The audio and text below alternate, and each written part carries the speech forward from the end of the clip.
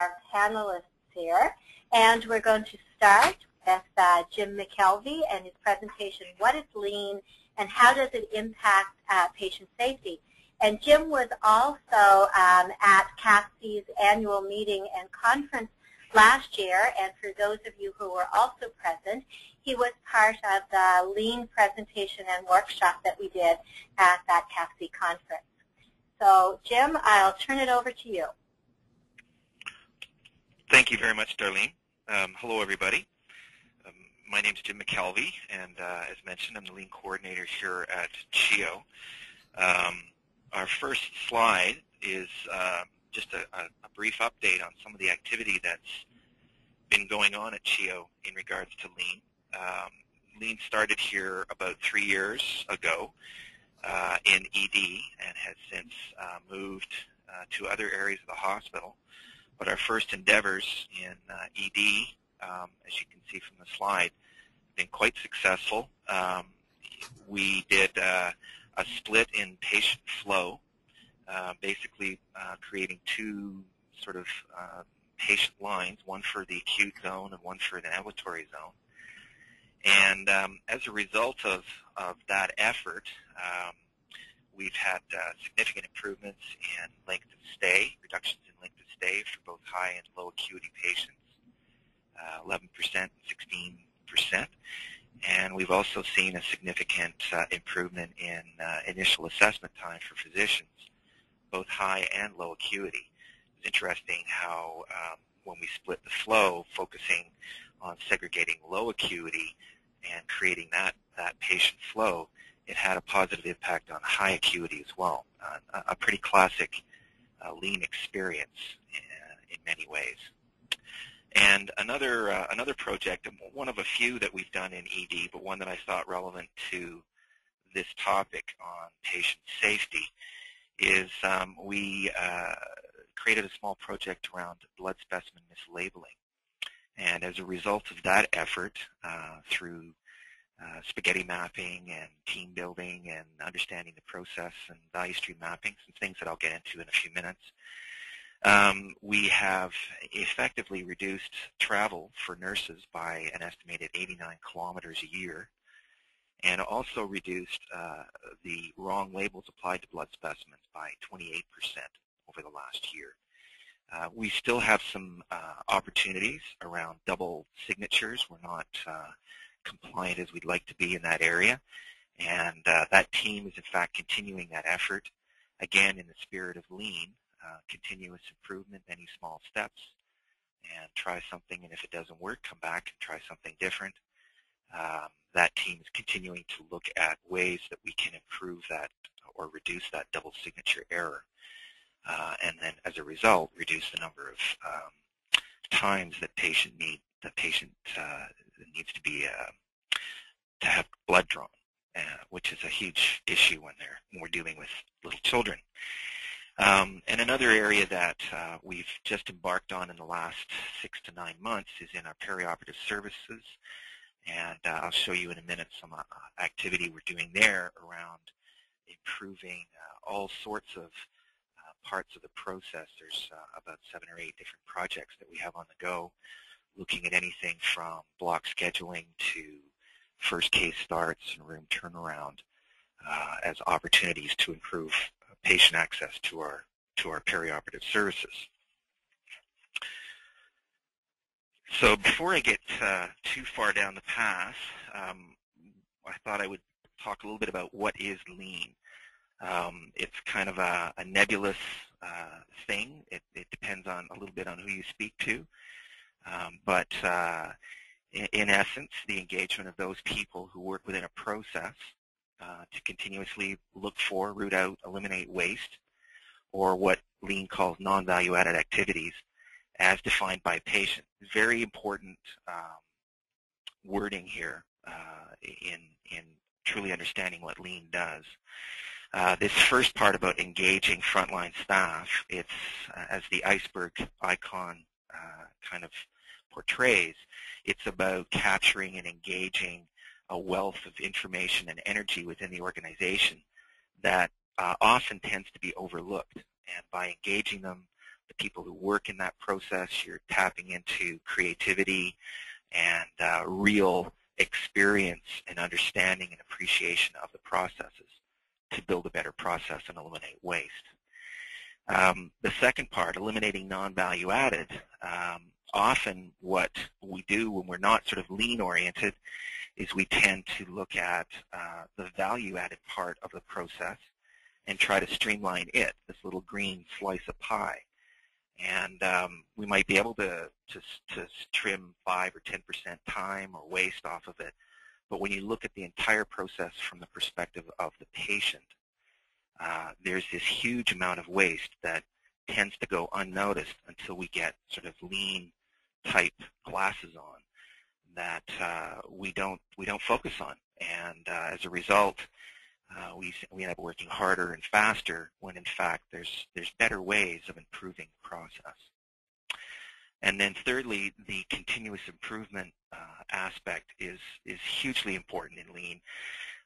Lean is not about the proverbial Hail Mary pass.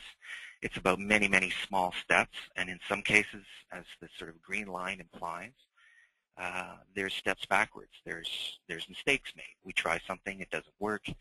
That's okay because it's a small step, and we're learning. And we take that learning and we move forward and we build a better process as a result. And as a result, there's a continuous improvement element that we gain benefit longer term rather than waiting until we implement that perfect IT solution or system as a good example of often what we wait for. So continuing in what is lean, as I mentioned, recognizing waste is a challenge when we're not practiced in understanding what waste really is. And so people that aren't practiced in lean tend to think of waste, and there is, of course, waste, the natural kind that we look at, the things that are thrown out, the medications and so on. But there's a lot of other types of waste that are not so easily understood or recognized.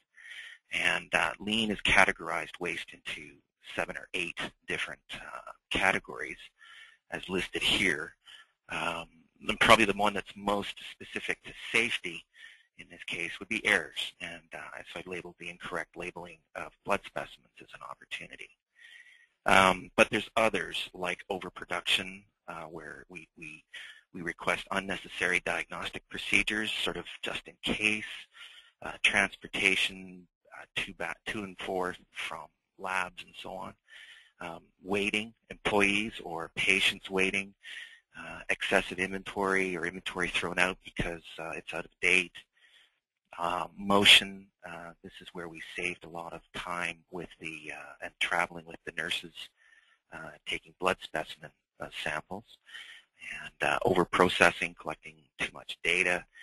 And this 8th one, some might say, is not a lean waste. It's sort of an orphan, if you will, but it is part of that lean philosophy of engaging the employees and collaborating with them in problem solving and using them to influence their world. It's a very, very powerful part of the lean process. Very, very important. How to find waste. Moving to the next slide. So if we learn, how to sort of define waste, then we need these tools and techniques and principles by which to find it. We need to, for example, value stream maps. Some of you may be quite familiar with that in lean. And I'll show you a picture of one in a minute that we used in Periop. But this idea of systems thinking is probably the most important aspect of creating a lean culture. And really it's about creating a safe place to learn, or in other words, a safe place to change. When people feel threatened or basically threatened, they tend to not open up and resist change. This idea that it's the process that's creating the problems, not the people, starts to break down that sense of holding your cards close to your chest and not speaking up. And it helps people open up and really start to discover the opportunities. It's very important in a lean organization to create that systems thinking idea. It creates a collaborative root cause analysis culture, looking for root cause, asking 5 whys, asking why 5 times to understand what's really going on. We may answer the first question superficially. It's because of so-and-so. Well, why is so-and-so doing that? And lo and behold, as you start to continue that questioning and digging, you really start to discover the processes that are causing the problems. Another huge aspect of a lean culture is being data-driven. The saying goes that without data, you're just someone else with an opinion is so true. And everybody has opinions, and they're not to be dismissed by any stretch. But without data, it becomes very challenging to get to the root cause and really start to take steps to correct the root cause. So data becomes a very significant aspect of a lean culture and a lean organization. And another very, very important aspect of lean is that things should be as visual as possible.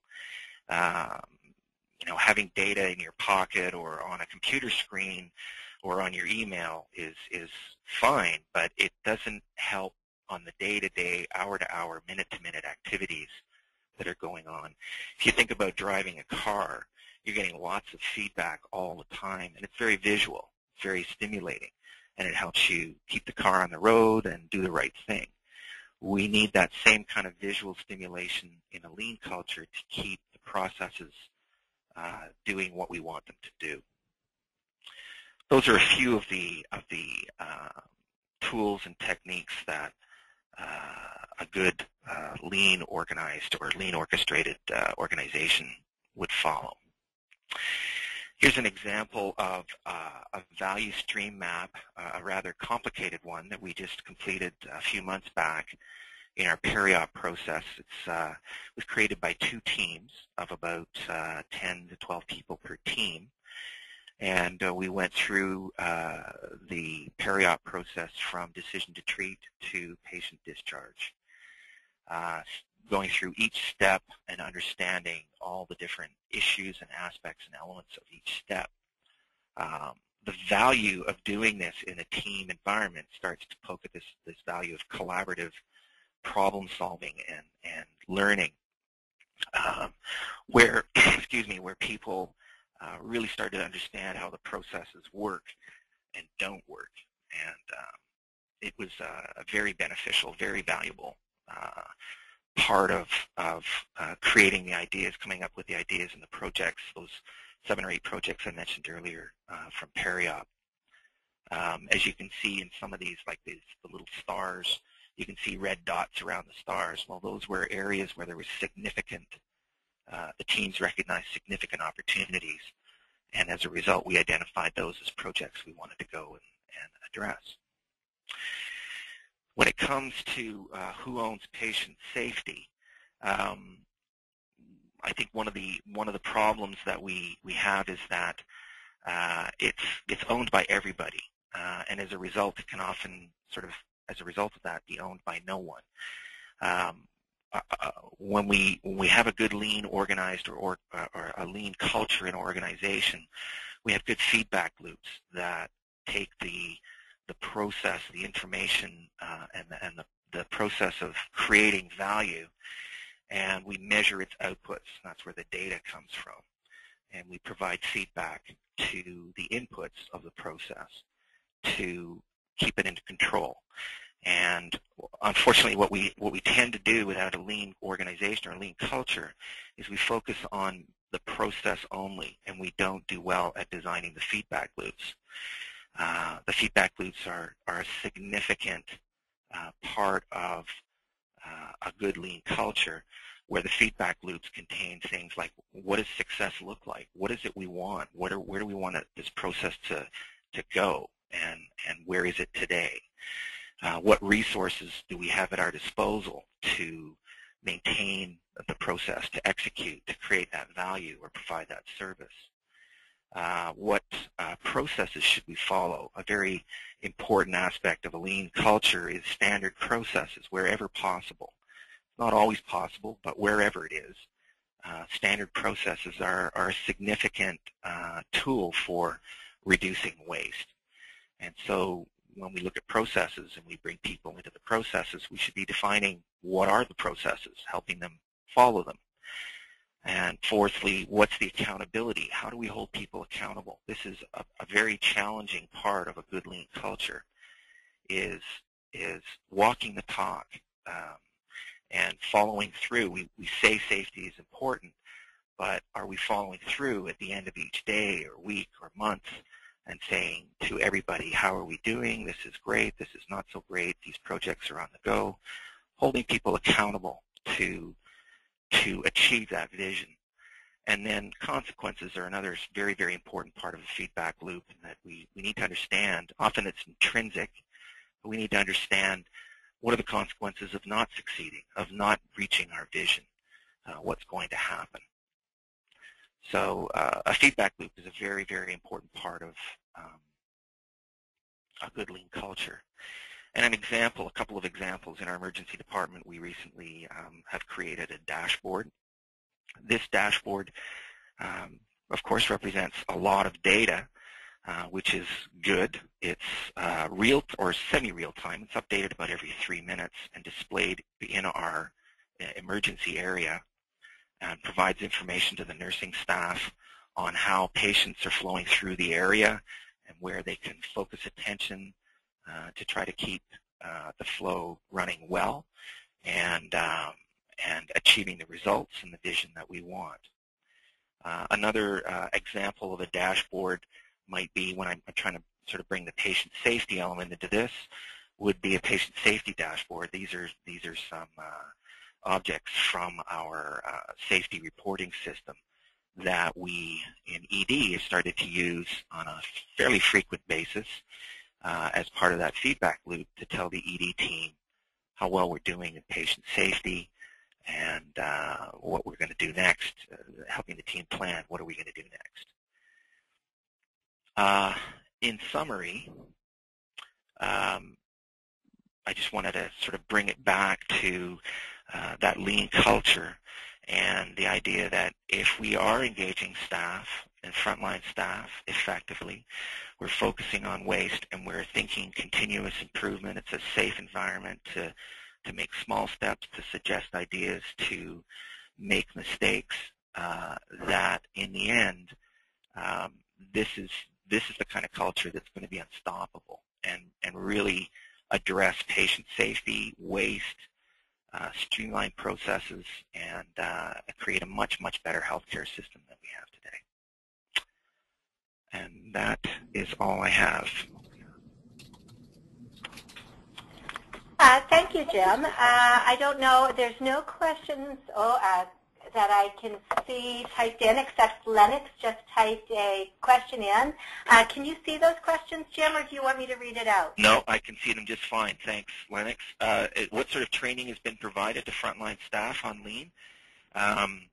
Most of the training has come through the projects that we've done. When we've kicked off a project, I've gone through the fundamentals of lean. We are just starting to embark on yellow belt certification for a wide range of about 30 people here at CHEO that we're starting to provide a broad set of training for more CHEO employees, but most of it's been through the project so far. Thanks, Jim. You're welcome. Jim, it's Darlene. Can I just follow up on a question for that? So if you're doing a yellow belt, is that an in-house training, or are you bringing expert facilitators in? We're bringing facilitators in to do that through OHA, I believe it is. Oh, okay. Perfect. Yeah. Okay.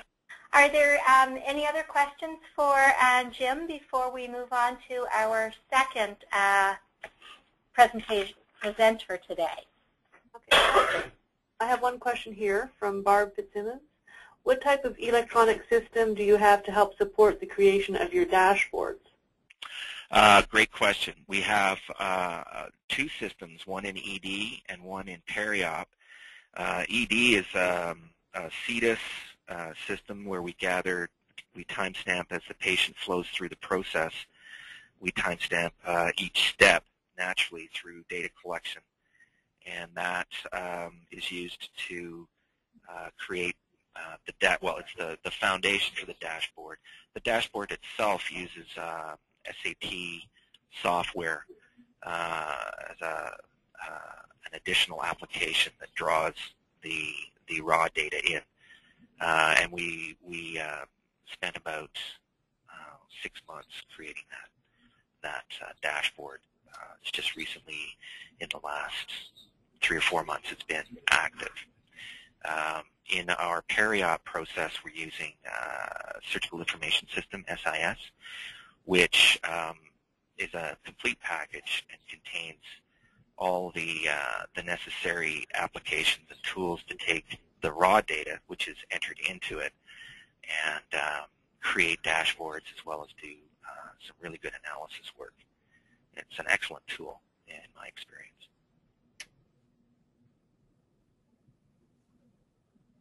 I have no more questions at this time. So. Okay, thank you, Jim. That was an excellent presentation. Thank you. Our second presenter is Lennox Huang, and he's going to be looking at combining lean and high-fidelity simulations. So, Lennox, I'm going to turn it over to you now. Great, thank you. I actually have with me Diane Norman, who's my partner in crime in the Simulation Outreach Program. Diane's actually been a key part of the following two projects, which we'll talk about.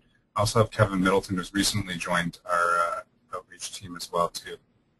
So if some questions do come up, I'm sure Diane will be able to help me with some of the answers. So there's let's get here. Let me see if I can advance. There we go. So I want to talk about two particular projects that where we've combined lean with high-fidelity simulation. And just a bit of background, we have a hospital-based high-fidelity simulation program. There's also a university one, but this particular initiative has really been hospital-based. We're in situ, which means that almost all of our work is done in the real-life hospital setting, in patient rooms and patient settings. And we've done a number of things around evaluation of physical settings and human factors, including some field usability testing for equipment such as ambu bags and the like. And we've also used it to orient staff and train new teams to clinical areas. So there's been a bit of background that's pointed our program in the direction of patient safety. The other bit of context is that our sites, the Hamilton Health Sciences, has undergone a massive redevelopment where our emergency department is now 100% pediatric, and the adults are no longer seen here. Along with that, there's been a huge capital project where we're building a dedicated pediatric emergency department in terms of the physical space.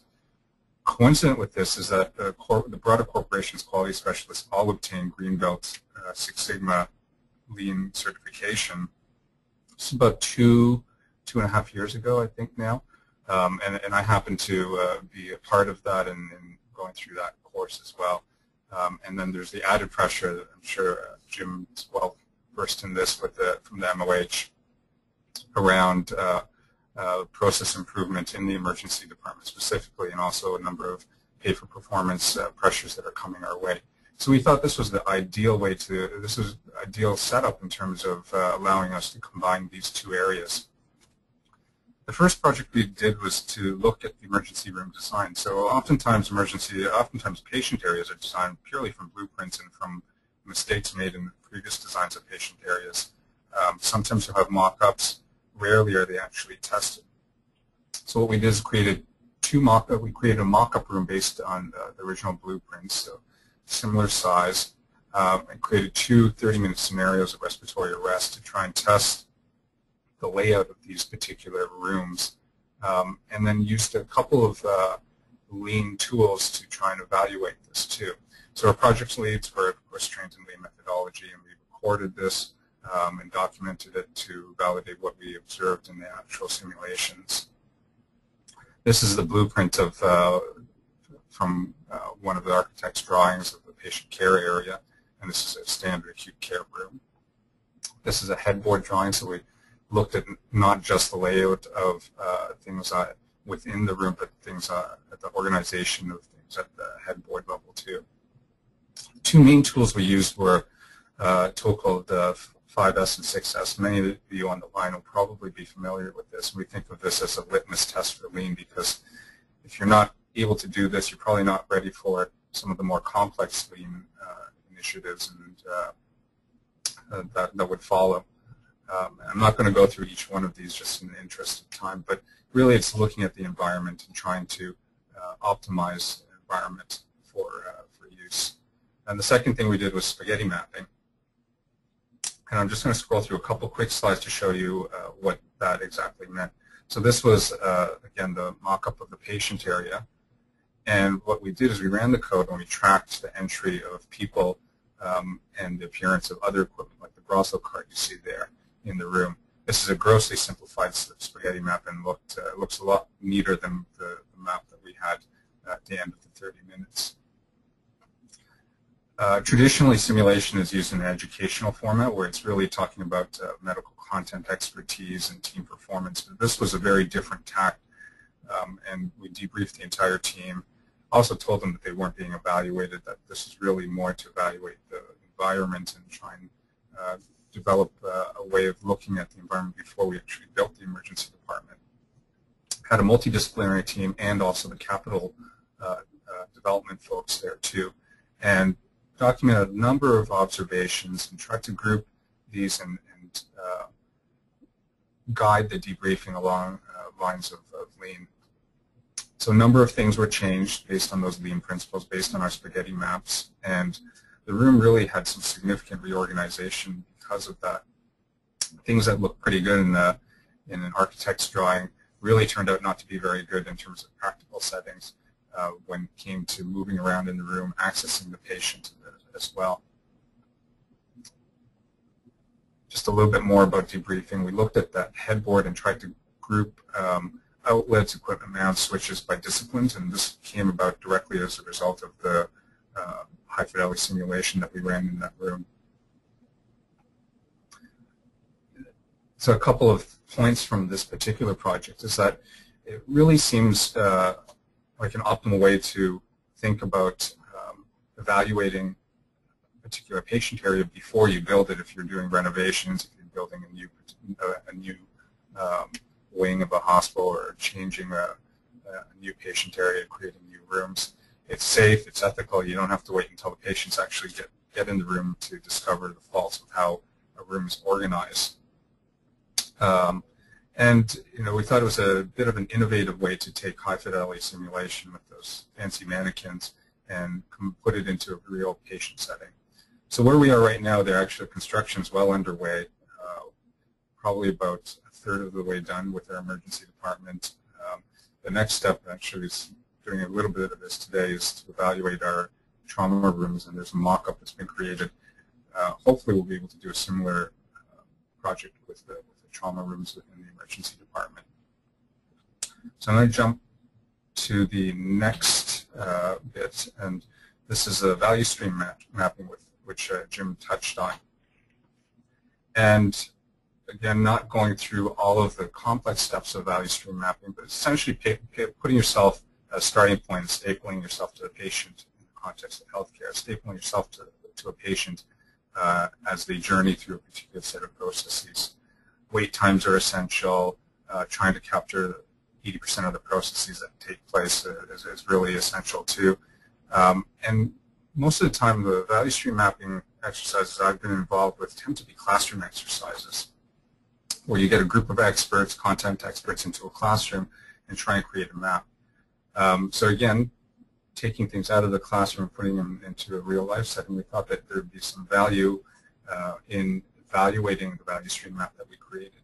So the first step really was, well, there are two steps that happened simultaneously. The first is we needed to create an extended high-fidelity simulation This has never really been done before. Most simulations, most mock codes for people who are involved in mock codes last about 5 to 10 minutes or so, with a debriefing that lasts about 15, 20 minutes afterwards. We needed something that was going to last hours because we needed the patient to go through every single step of the way in terms of being in the emergency department, waiting at different points, waiting to have tests done, waiting to go to radiology, et cetera, et cetera. So that was the first step from the simulation side of things. The second step was to create a value stream map, and this was about a half day to a full day exercise, and again in a more classroom, conference room setting. This is just a portion of the value stream map that we created, and you can see some similarities to how, and after it had been transferred to a Visio format, you can see some similarities to the value stream map that Jim displayed. So what we did is we identified for approximately over 20 process steps in the classroom VSM, and with various process times and wait times. You see a couple of the examples there, things like triage, registration, primary nurse assessment, physician assessment, getting labs, etc. And we ran our simulation, which lasted, it wasn't quite 8 hours, but it was the better part of the daytime, so approximately about 6 hours or so. And the existence of every single process step was confirmed in our in situ exercise in the actual emergency department. So this, our high fidelity mannequin went through, was registered in the computer system, underwent every single one of the steps that we imagined the patient would go through when we did our classroom exercise. And then we documented all the times as well. And for the most part, all of these times fell within the estimated ranges of the classroom value stream map.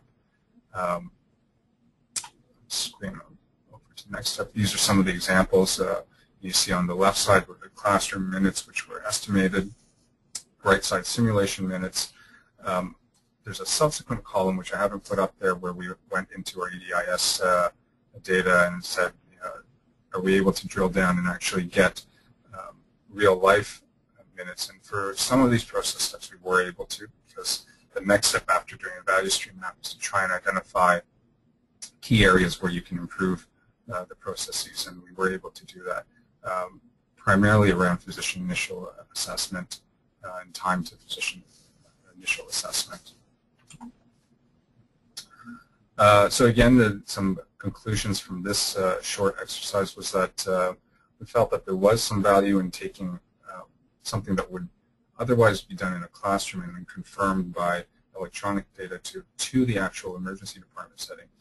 It really showed that some of the things that's otherwise viewed as management or administration brought that forward to the frontline staff, and I think that was really important. It became very visible. It showed that there was some thought put behind each of our exercises that we did, and why we were doing the subsequent steps, which is to try and improve our flow in the emergency department and optimize things like time to physician initial assessment.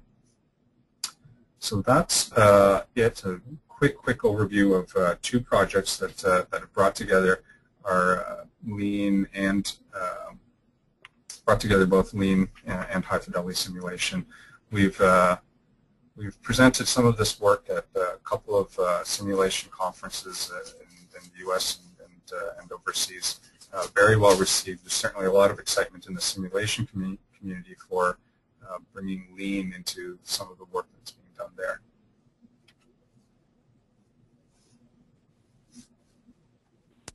So, Kristen, I see you might have a question. I've unmuted your line.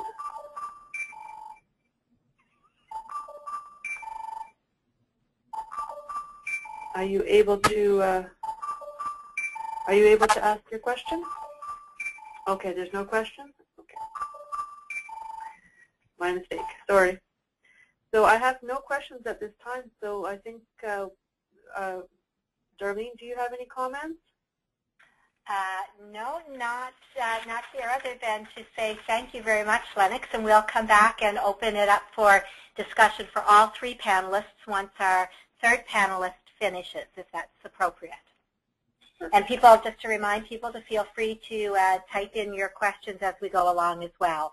So our third and final rapid fire panelist is Andrew Chen from the IWK Health Center, and he's going to be talking about building lean capacity for patient safety. Good morning and good afternoon, everyone.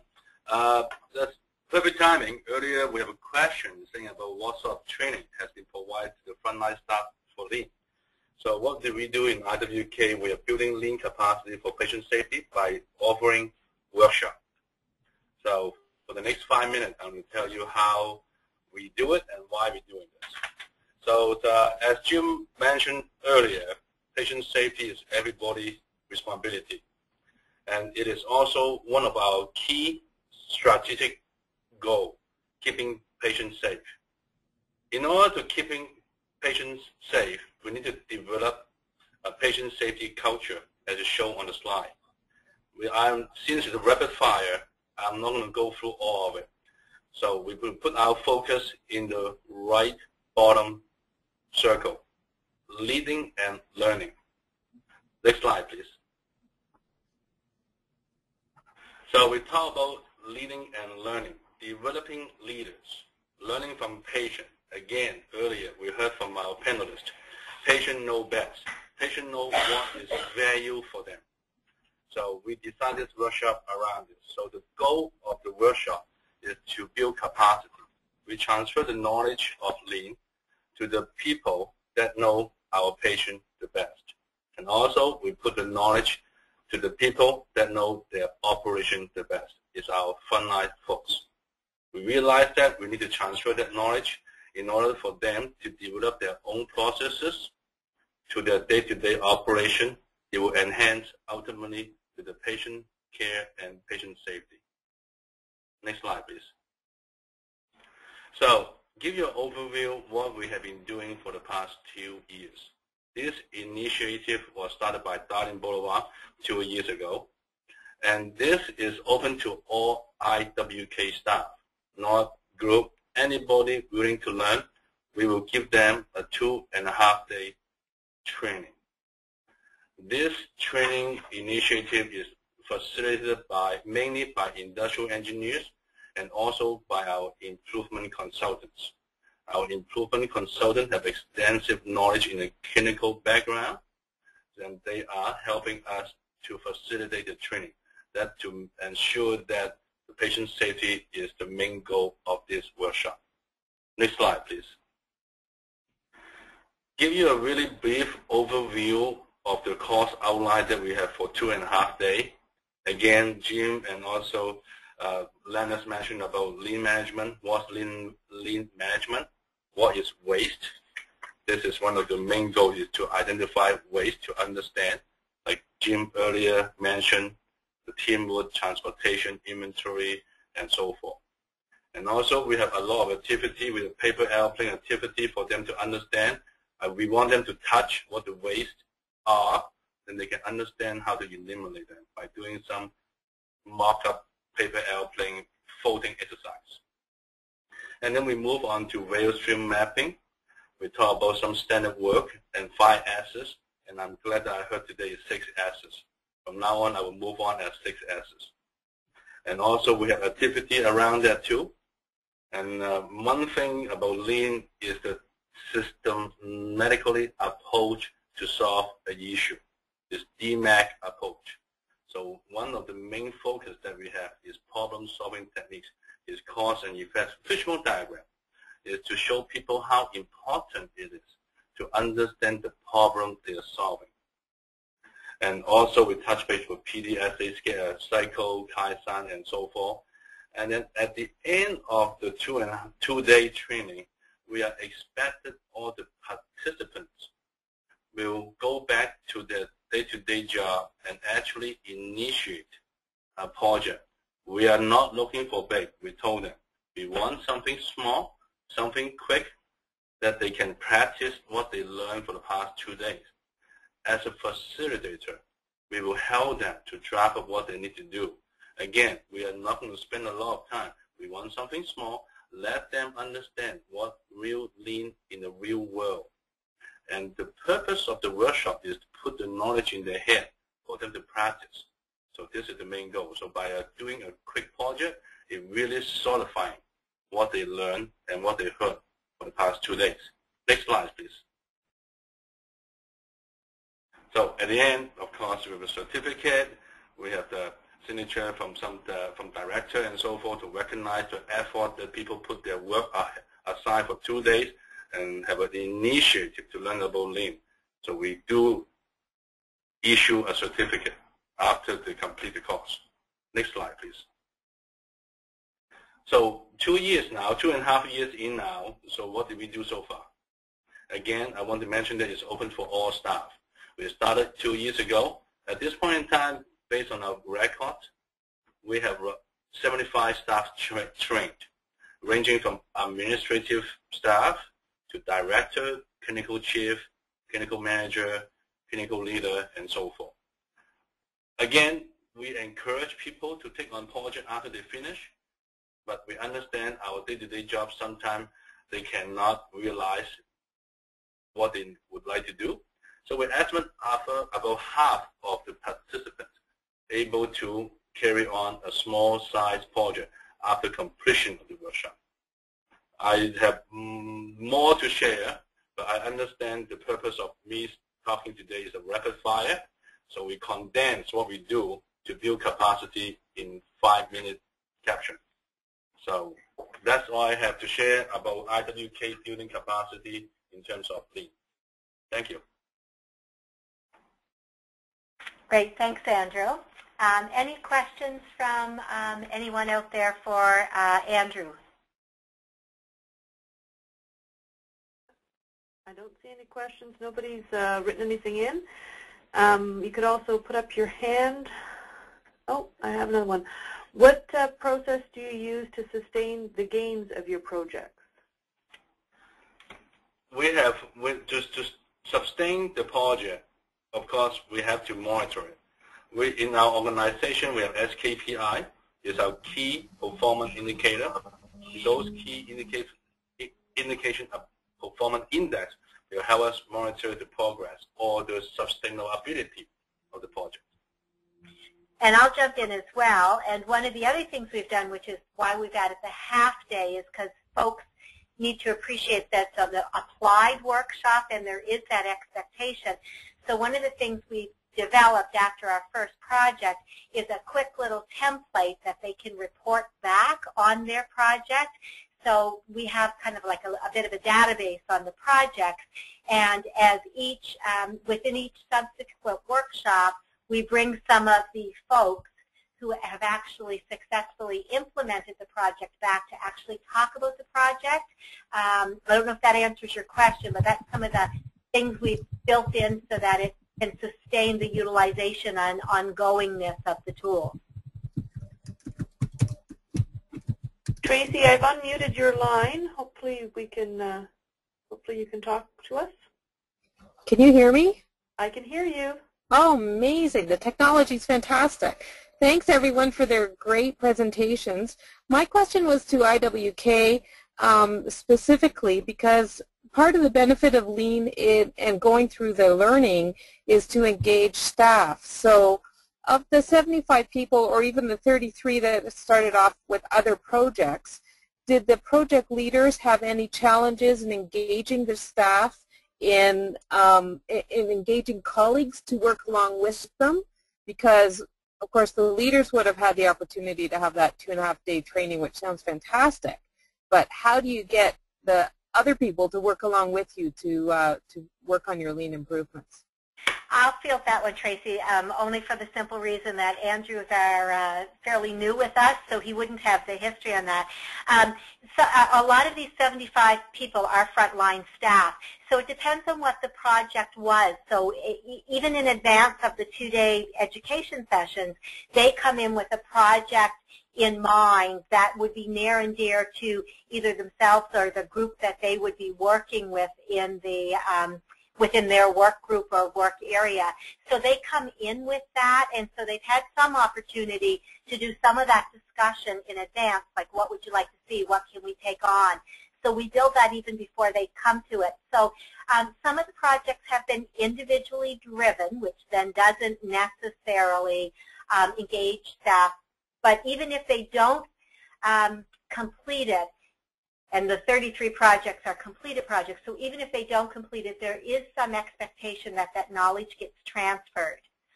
Does that kind of answer the question? No, that's perfect. That's very helpful. Thank you. And then also, because I'm also working on a lot of different projects across the health center, and I can really pinpoint when I had in a meeting in a team, I can really understand which player around the table have some lean background, because when they talk, when they support the ideas, they're not coming from one side, they're coming from the lean perspective too. So that is one of the goals that we want to achieve for the workshop building. And the projects can be as big or as little as they want to make it manageable. So somebody can just be 5S'ing a work area with help and input from others, and others take on a much larger project as well. But we do try to say it's something that should be completed within, 4 weeks or so.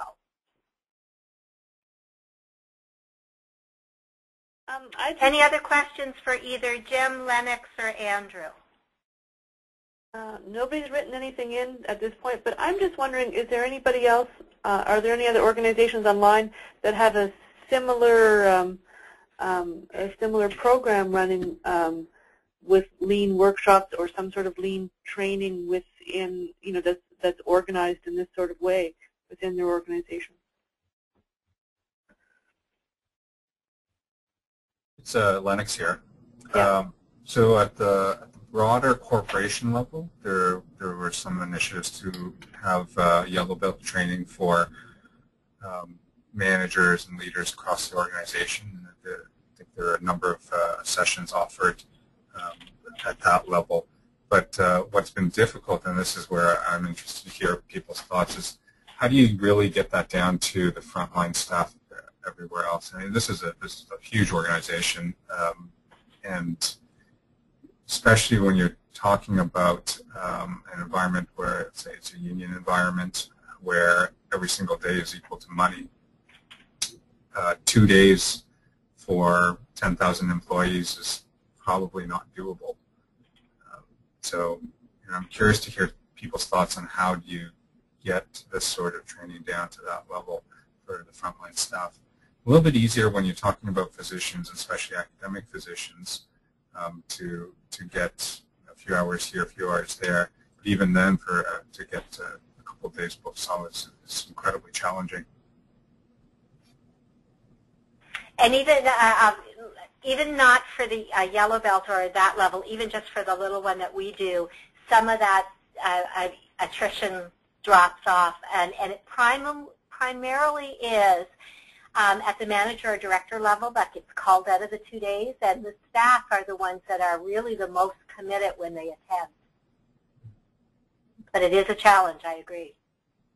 So Barb Fitzsimmons, I've unmuted your line. I'm wondering if you're able to speak, if we're able to hear you. Because I see you said that you do lean leader training at your organization, but perhaps because maybe your mic isn't, you're not able to speak.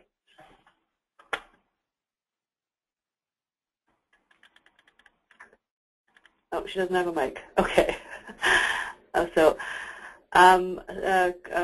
Christina says, at our organization we have broken training into 2-hour modules and incorporated into monthly team meetings for frontline staff. So again, Christina, I'm going to try to unmute you. Do you have a microphone?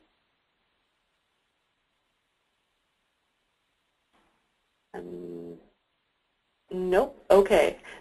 So where are you from, Christina?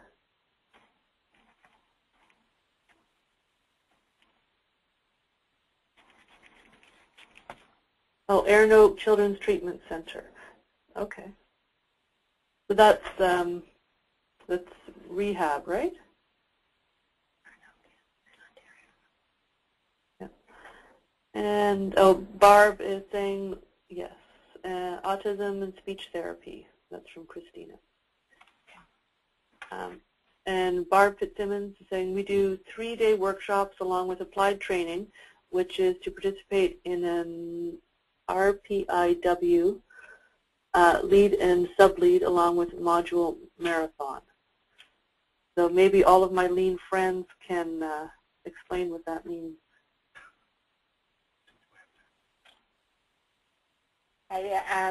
So does anybody have any thoughts? RPIW, is that what you said, Lisa? Yeah. I'm not familiar with, this is Jim MacKelvie, I'm not familiar with that acronym, but I am familiar with the, rather than trying to train an entire organization, you know, I've called that sheep dip training in the past, where we sort of process many people through and keep your fingers crossed that some of it's going to stick. Another, and I think a more effective approach is to be very selective about creating champions that can facilitate projects within a department or group. They have a penchant and a knack and a skill and a desire and a passion. So it starts to permeate. You sort of plant seeds, and then the weeds grow all around it. The culture and the thinking starts to permeate through action and experience rather than training. Some people just, you know, they go to a classroom and get training and it just doesn't stick. But if they're working with or experiencing somebody who's really passionate about it in their area, it's a different process. It's a different way of learning. And so you don't necessarily need to train a whole lot of people in great detail, but you need to be very selective and create a program where you follow through. You make sure that the people that are trained are initiating projects within their areas. And I really like the idea that I think it was IWK of you know, sharing at the end of each project. That's a fantastic way of spreading that culture without necessarily having to train a lot of people. I think that's a very good technique. So Barb is telling us, so RPIW is Rapid Process Improvement Workshop, which is a week-long team event. And so, and they started with their leaders in the organization and put them through the process, and it's a certification. And they have a strict accountability process back with audits, quarterly reviews, and et cetera to leadership. So they're reporting back as well, so that's great. Excellent. Lisa, are there any other questions online before I wrap up here? No, just there was one question for the yellow belt training. How many days is it? Lennox, I think that's directed to you. Yeah, to be honest, I can't recall what our broader institution set it up as, but I know that there's a little bit of variation. OHA has a standard yellow belt training. I don't know, Jim, do you recall? Or Yep, it's 2 days. 2 days? Yeah, that's what I figured. Oh, okay. Perfect. Thank you. Okay, so just in respect for time, I think I'll wrap up, and I'd like to very much thank Jim for his overview and his discussions around what they're doing there. Really interesting discussion about viewing non-value added as defined by the patient versus as defined by the provider. I think that certainly lends itself to culture shift in some organizations, as well as who owns the patient safety and the recognition that we all do, but who has accountability for what pieces. I thought your dashboards were fantastic. So thank you for sharing all of those with us. Lennox, the work that you're doing with the high-fidelity simulations sounds really interesting, and how you make previously admin tasks more visible to frontline folks. And certainly one of the learnings that I'm going to take away, as Andrew already mentioned, is not talking about 5S, but talking about 6S, which incorporates patient safety into it instead of patient safety as an add-on or an afterthought to your 5S event. So thank you for that. And Andrew, thank you for providing the overview for the support for staff and the continuation of learning for lean in healthcare. So thank you to everyone for that. And as I noted in the beginning, all of these presentations will be posted to the CAPHC website after the event, so people can feel free to go on and take them from there. And without further ado, on behalf of Tracy Wrong, Lisa Stromquist, and myself, we'd like to thank everybody for being online with us today. And just to remind you that the next call is going to be May the 27th at 11 o'clock Eastern Time, and that session is going to be Accreditation Canada, and ISMT Canada is going to be talking about narcotic safety and standardized concentration. So we're hoping that each of you will be able to join us again for that time. So thank you very much, and Lisa, I'll turn it back over to you. Thank you, everybody, and I appreciate all of the questions and comments, and we will be the presentations on the CAPHC Knowledge Exchange Network, and on the CAN there is the you're able to post comments or ask questions right on that site. So if you go in and you look at the presentation, you review it, or you show it to any of your other colleagues, they can type questions in and we can forward those to the powers that be, to the people who would know those answers. So I hope that you can, I'll send the link out to everybody, and thank you very much, and have a great weekend. Thank you very much. Excellent call. Thanks, everyone.